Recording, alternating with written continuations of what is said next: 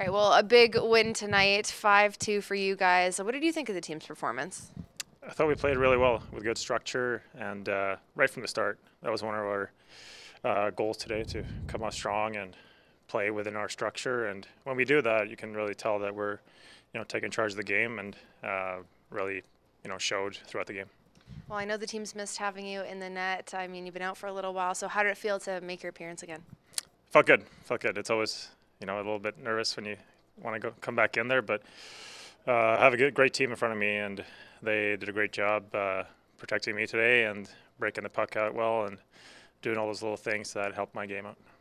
All right, well, something special that's going on right now, your mask is actually on auction. So do you want to talk a little bit about that and what that's going on? Yeah, we got a live auction going on right now for the mask that I actually wore for the first time today. Super cool project that we've worked together with Ronald McDonald and the kids there that drew some very cool paintings that are now on the mask, one of which is actually a wolfie. So I carry him with me wherever I go. But no, it's a super cool project. All the finishing touches were brought to me by Dave Freed.